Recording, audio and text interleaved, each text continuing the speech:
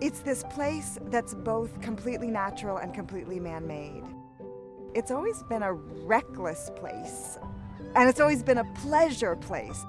It was always a tourist attraction, a place that you had to get to away from life. It's always been the end, right? Here we are at the end. I mean, I think I'm always attracted to real stories. Real stories are often a jumping off point for me, and there's so much beautiful historical writing about Coney Island.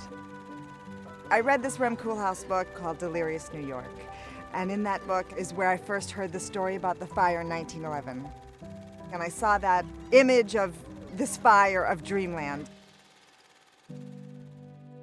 I thought there must be a play in here somewhere. I thought that the play would be a historical play, and in a way I'm not sure it is anymore. Or if it is, it's a historical play about 2013 when Superstorm Sandy happened here, that history became as important as the history of 1911. The impact of Sandy on this community, the destruction and rebirth, it's a huge part of the ethos of the play.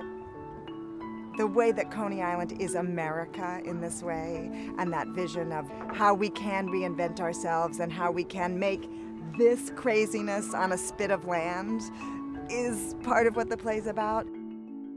This is where the first scene takes place, with a woman who's on the boardwalk feeling disconnected to everything that gives meaning to her life. And she meets a guy who feels like utterly connected to everything meaningful in life.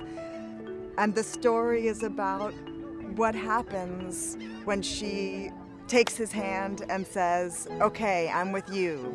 Lead me somewhere else."